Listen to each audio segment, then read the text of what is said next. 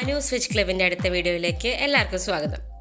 ഇന്ന് നമ്മൾ ഉണ്ടാക്കാൻ പോകുന്നത് ഒരു 3 തരത്തിലുള്ള ഐസ്ക്രീമാണ് കേട്ടോ. ഐസ്ക്രീം എന്ന് പറഞ്ഞു കഴിഞ്ഞാൽ പാലും പഞ്ചസാരയും ഒന്നും ചേർക്കാതെ പൈനാപ്പിളും അതുപോലെ തന്നെ പഴവും മാത്രം വെച്ചിട്ടുള്ളൊരു ഐസ്ക്രീമാണ്. ഈ ഒരു കൺസിസ്റ്റൻസിയിലാണ് ഇതുള്ളത്. ഇത് നമുക്ക് വേണമെങ്കിൽ കൂടുതൽ തിക്കാക്കണമെങ്കിൽ കുറച്ച് നേരം കൂടി ഫ്രീസറിൽ വെച്ചാൽ മതി. അപ്പോൾ നമുക്ക് എങ്ങനെ ഉണ്ടാക്കാമെന്ന് പെട്ടെന്ന് നോക്കാം. ഇതുണ്ടല്ലോ, സാധാരണ ഐസ്ക്രീമിനെ അപേക്ഷിച്ച് നല്ലോണം ഹെൽത്തി ആയിട്ടുള്ളൊരു ഐസ്ക്രീമാണ്. അതുകൊണ്ട് തന്നെ കുട്ടികൾക്കൊക്കെ നമുക്ക് ധൈര്യമായിട്ട് കൊടുക്കാം. പിന്നെ ഉണ്ടാക്കാൻ വളരെ എളുപ്പമാണ്. ഞാനിവിടെ ഇതുപോലെയുള്ള 5 പഴങ്ങൾ എടുത്തിരിക്കുകയാണ്. ഇനി ഇതിനെ കട്ട് ചെയ്തിട്ട് നമുക്ക് ഇതുപോലെ ചെറിയ ചെറിയ പീസസ് ആക്കി എടുക്കാം. ഈ പഴം എടുക്കുമ്പോഴേ നല്ല മധുരമുള്ള പഴമാവാൻ ശ്രദ്ധിക്കണം കേട്ടോ, എന്നാലേ നല്ല ടേസ്റ്റ് ഉണ്ടാവുള്ളൂ. ഇനി നമുക്കിതിനൊരു പാത്രത്തിലേക്ക് ഇട്ട് വയ്ക്കാം. ഇനി നമുക്കിതിനെ അടച്ചു വയ്ക്കാം. ഇനി മറ്റൊരു പാത്രത്തിൽ നമ്മൾ അതേപോലെ തന്നെ പഴത്തിൻ്റെ അതേ അളവിൽ പൈനാപ്പിൾ എടുത്ത് കട്ട് ചെയ്ത് വെച്ചിട്ടുണ്ട്. ഇതും നന്നായിട്ട് അടച്ചു വയ്ക്കുക. ഇനി രണ്ടും നമുക്ക് എന്ത് ചെയ്യണം, ഫ്രീസറിൽ വെച്ചിട്ട് നന്നായിട്ട് ഫ്രീസ് ചെയ്തെടുക്കണം. ഒരു രാത്രി മുഴുവൻ ഫ്രീസറിൽ വെക്കണം. മിനിമം 8 മണിക്കൂറെങ്കിലും വെച്ചിരിക്കണം. അപ്പോൾ ഞാനൊരു രാത്രി മുഴുവൻ ഫ്രീസറിൽ വെച്ച് പിറ്റേ ദിവസം രാവിലെയാണ് ഇത് എടുക്കുന്നത്. ഇനി നമുക്കിത് രണ്ടും തുറന്നു നോക്കാം.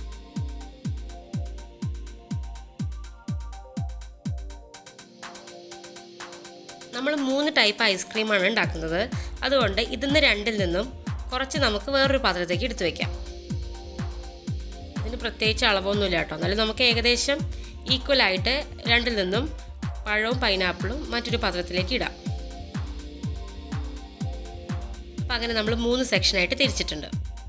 ഇനി നമുക്ക് ആദ്യം പഴം വെച്ചിട്ടുള്ള ഐസ്ക്രീം ഉണ്ടാക്കിയെടുക്കാം. നമുക്ക് പഴമെല്ലാം ഒരു മിക്സിയുടെ ജാറിലേക്ക് മാറ്റാം.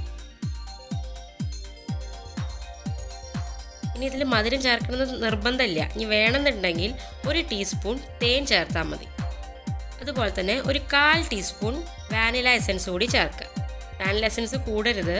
ഇനി ഇതൊന്നുമില്ലെങ്കിലും വെറും പഴം അടിച്ചെടുത്താലും മതി. ഇനി നമുക്കിത് നന്നായിട്ട് അടിച്ചെടുത്ത് കൊണ്ടുവരാം. നമ്മുടെ പഴത്തിൻ്റെ ഐസ്ക്രീം റെഡി ആയിട്ടുണ്ട്. ഒന്നുമില്ല, വാനില എസൻസും തേനും ഒന്നും ചേർക്കാതെ വേണമെങ്കിൽ നമുക്ക് അടിക്കാം. പക്ഷേ ഇതുകൂടി ചേർത്താൽ കുറച്ചുകൂടി ടേസ്റ്റ് കൂടും. കണ്ടില്ലേ, നല്ല തിക്നെസ്സിൽ കിട്ടിയിട്ടുണ്ട്. ഇത് നന്നായിട്ട് ഫ്രീസറിൽ വെച്ചിട്ട് നന്നായിട്ട് ഫ്രീസ് ചെയ്തെടുക്കണം കേട്ടോ, എന്നാലാണ് ഈ ഒരു കൺസിസ്റ്റൻസിയിൽ കിട്ടുള്ളൂ. ഇനി നമുക്ക് അടുത്ത ഐസ്ക്രീം തയ്യാറാക്കിയെടുക്കാം. പൈനാപ്പിളും പഴവും കൂടി മിക്സ് ചെയ്തിട്ടുള്ള ഐസ്ക്രീമാണിത്. ഇതിൽ നേരത്തെ പോലെ തന്നെ മധുരത്തിന് നമുക്ക് 1 ടീസ്പൂൺ തേൻ ചേർക്കാം. അതിനുശേഷം മിക്സിയിലിട്ട് നന്നായിട്ട് അടിച്ചെടുത്ത് കൊണ്ടുവരാം. അങ്ങനെ നമ്മുടെ സെക്കൻഡ് ഐസ്ക്രീമും റെഡി ആയി കഴിഞ്ഞു.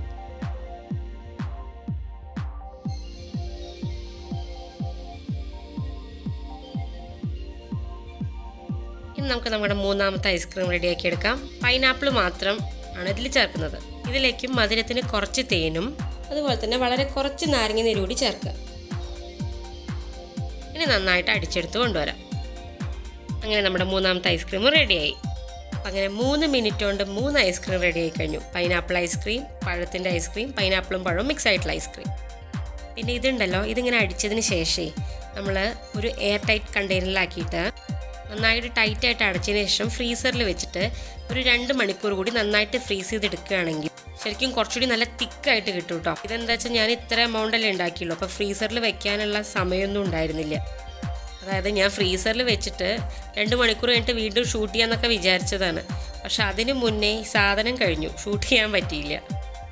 അപ്പോൾ കണ്ടില്ലേ, ഒരു പണിയില്ല. പാലും വേണ്ട, പഞ്ചസാരയും വേണ്ട, വെറും 3 മിനിറ്റും മതി. പെട്ടെന്ന് തയ്യാറാക്കാവുന്ന ഐസ്ക്രീമാണ്. എല്ലാവരും ഒന്ന് ഉണ്ടാക്കി നോക്കണം. ഉണ്ടാക്കി നോക്കിയിട്ട് നിങ്ങളുടെ വിലയേറിയ അഭിപ്രായങ്ങളും നിർദ്ദേശങ്ങളൊക്കെ നമ്മുടെ കമൻറ്റ് ബോക്സിൽ പറയാനും മറക്കരുത്. അപ്പം മറ്റൊരു റെസിപ്പിയായിട്ട് നമുക്ക് അടുത്ത വീഡിയോയിലൂടെ കാണാം. അതുവരേക്കും താങ്ക്സ് ഫോർ വാച്ചിങ്.